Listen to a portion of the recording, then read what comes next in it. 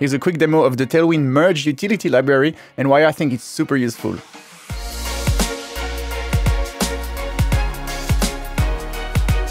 I have a contrived example here, but that's plenty enough to drive the point home. So I have a button. It's just a Next.js page that imports a button component and then renders it here. And in the components folder, I have this button component. And really all it does is return a button, and we have a set of class names passed to it. Now let's say for some important reason, in one instance where you consume the button, you must have the button have a pill shape with the rounded full class. So you really want to kind of override the default styles and pass a class name here and go rounded full.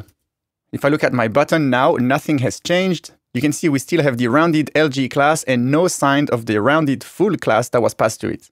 The reason that happens is in our button, you can see we have this rest props attribute here, which basically represents everything except the children props that we pass to the button and gets passed here, but then we redefine the class name attribute and therefore override it completely. The pattern of spreading the props before the class name attribute here means that you lock the ability for the user to override the default styles. And that might be something that you do absolutely intentionally. In that case, our user really wants to be able to override the styles. So let's move the rest props after the class name attribute and see what happens in that case. And whoops, our button doesn't look that great now. Our button does have the rounded full class, but we've completely overridden the default classes from the button and steamrolled over it with our rounded full class. That's definitely not what we wanted to do. We sort of wanted to merge the classes from the button with the class that we passed to it. And well, there's a way to do this. A common pattern you'll see is to create a JavaScript function. Let's call it merge classes. And you can see that Copilot knows exactly what I'm trying to do. It can receive an array of strings, and then it will filter by truthy values and then join with a space, effectively taking multiple groups of classes and then combining them together for us. So let's try that. In our button component, we need to receive the class name attribute, and let's default it to an empty string. And I'll add it to the type here, class name, ? to make it optional and set it as a string. And now we're going to use our merge classes function in the button's class name attributes, merge classes, and I'll close the function here. So we pass the component classes first, and then we will pass the class name attribute received from the consumer second. Now my button has all the default button styles applied, but also the rounded full class that I passed when consuming the button component. And it might look like everything's just fine, but there is a big and sneaky problem here. If we look at the classes applied to the button element, there is a rounded full class that we've passed to the button component, but there's also the rounded LG class from the default styles. And these two are technically applying a different value to the same CSS property. You can see them both here applying a border radius value. Right now, the rounded full wins because it's defined 3 lines later in the CSS, literally right after.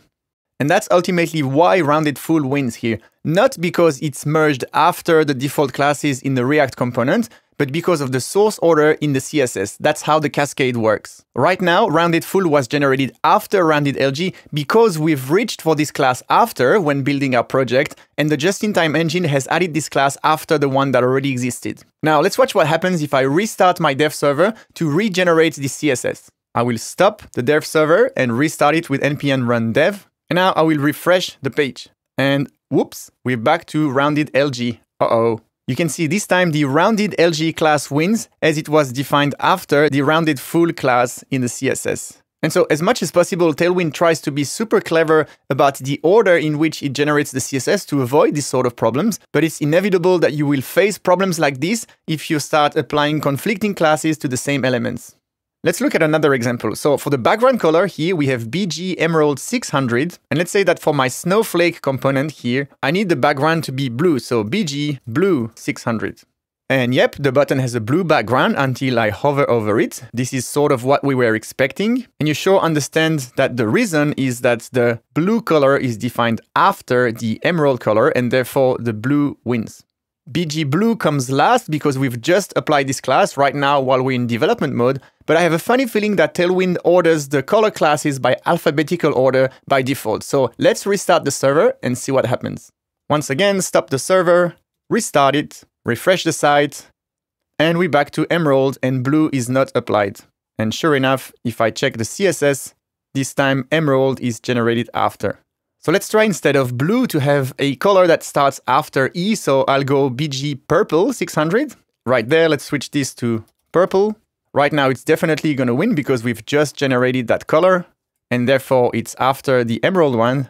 But if I restart the server, I feel like this one is going to stay purple, but I'm not sure actually. Let's refresh. And yep, it is still purple. So my theory that the colors are generated by alphabetical order seems to stand. I'm actually not 100% sure, but it sure looks like it. Okay, this is not a knock on Tailwind CSS at all. It has literally no way to know in which order the colors should come to work in your specific scenario. Like I mentioned before, it's very clever about stuff like hover states, breakpoints to make sure that the overrides happen in a logical way. But when it comes to color, it just has to make a decision and output the colors that you use. To try and protect you against problems like this, the Tailwind Intellisense is actually going to warn you when you use two conflicting classes. So BG red 500, and you can see that immediately it's squiggling it and saying BG red applies the same CSS property as BG purple. And once again, to be 200% clear, this is not the order in which the classes come that define what color the element will be. It is the CSS source order. We're getting a warning, but this will still work. I believe the red color will win because R comes after P in the alphabet. Yep. But it has nothing to do with the fact that red comes after purple in the class order. If I had it here, exactly the same would happen. And actually, you can see that the prettier class sorting plugin has put BG red back at the end to tell me that this is defined after in the CSS. But believe me, if I turn the plugin off and I had the red class here before like this, the same color would happen, red would still win. Now we get this warning here because we are applying two classes in the same class string, but we don't get the same warning here because we actually sneakily passing emerald and then purple here in the class name. But the Tailwind Intellisense extension is looking for strings. It doesn't see purple 600 background color here, so cannot flag that it's going to conflict with that one. So ideally, we'd have a tool that prevents us from stepping on the rake and getting hit in the face right there. And this is exactly what Tailwind-Merge is. So if we look at our merge classes function here that joins groups of classes together, this is a very basic and minimal implementation of one of the things that Tailwind-Merge can do for you. You may have heard of utility libraries that do something like this, slightly more advanced, something like classNames or clsx. Here I'm on the clsx GitHub repo, and you can see that essentially it's going to do the same thing, merge groups of classes, but it works with objects, arrays, and can handle more complex scenarios. I already have it installed in this demo project. So at the top, I could import clsx from clsx, and you can name this whatever you want, cn for class names. And then I could delete my merge classes function here. And instead of using merge classes, I could use cn.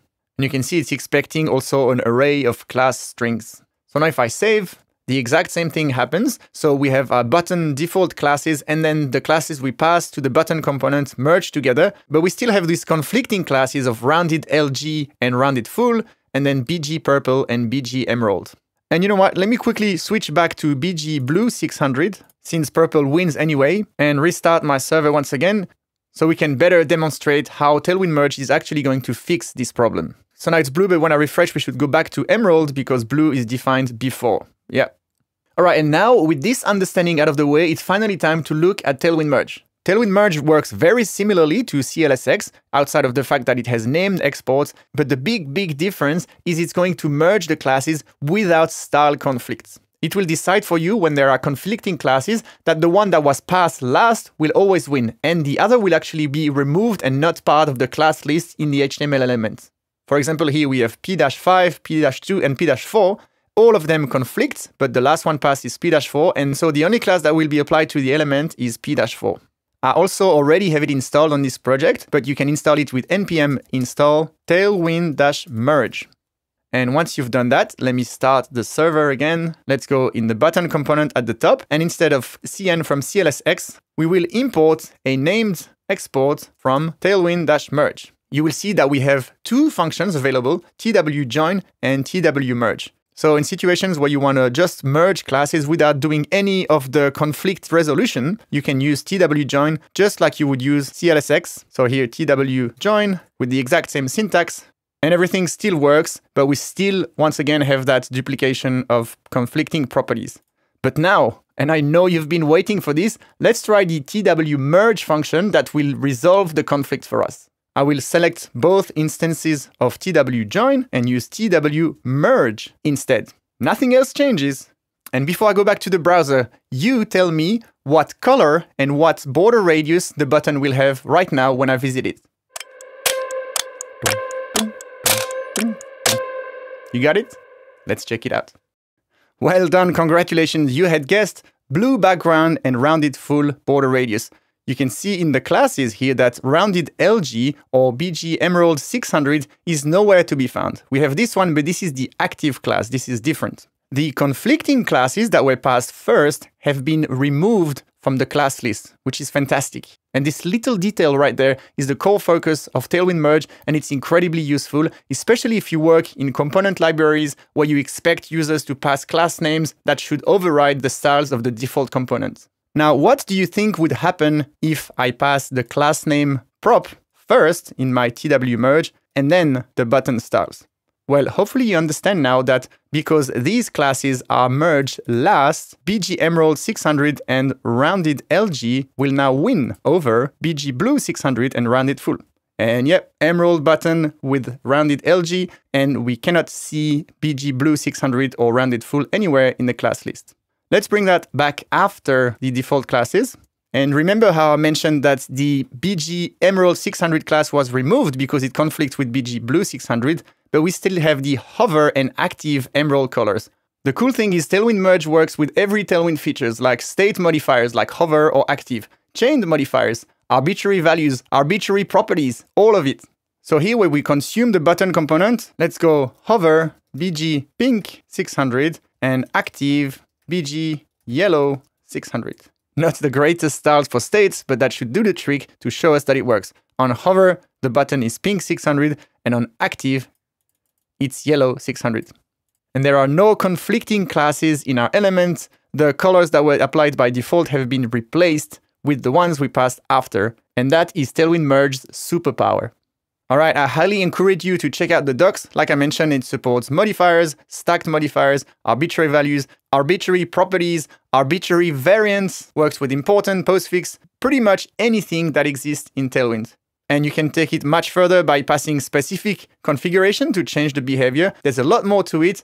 But in a nutshell, rather than teach you the library, I wanted to show you why this is a useful library and actually just make you aware that when you pass classes to override style, sometimes it might look like it works, but you might hit some sneaky problems. All right, that's it for this video. Thanks for watching, and I'll see you in the next one. Bye.